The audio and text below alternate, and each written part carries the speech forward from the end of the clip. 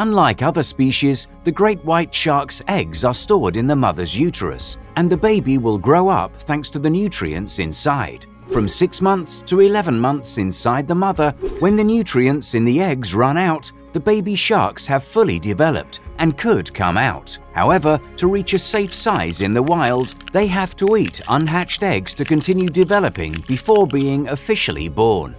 From that moment, they will stay with their mother in the short time before starting a journey to become a lone predator. The main food in this period will be some other small sharks and common coastal fishes. This process will last until the babies reach a length of nearly 4 meters. They will then begin to hunt the marine mammals that provide a lot of energy-rich fats, like sea lions and seals.